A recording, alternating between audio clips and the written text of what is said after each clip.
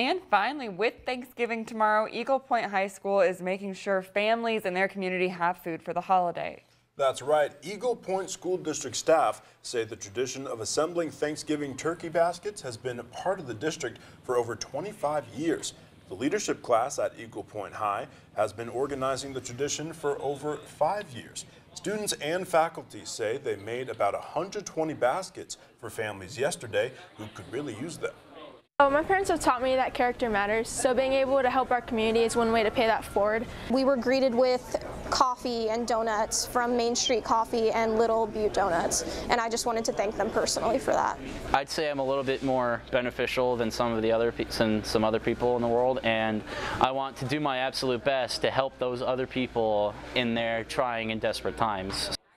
Students and staff also say that Ray's Food Place in Eagle Point donated food and cash to make sure the tradition was possible this year.